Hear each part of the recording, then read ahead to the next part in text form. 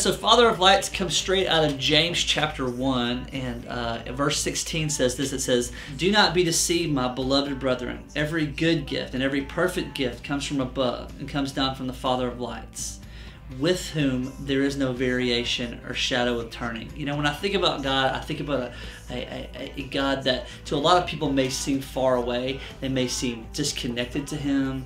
They may not see how God enters into their life. But the reality is God is a giver of good gifts.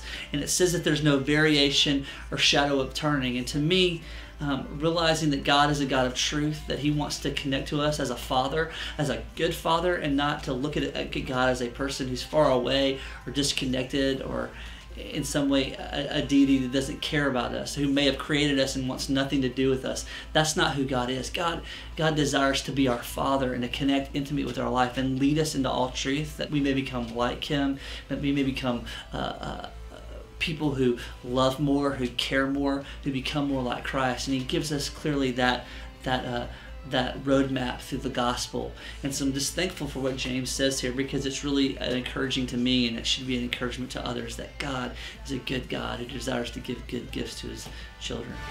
Shine your light into this darkness.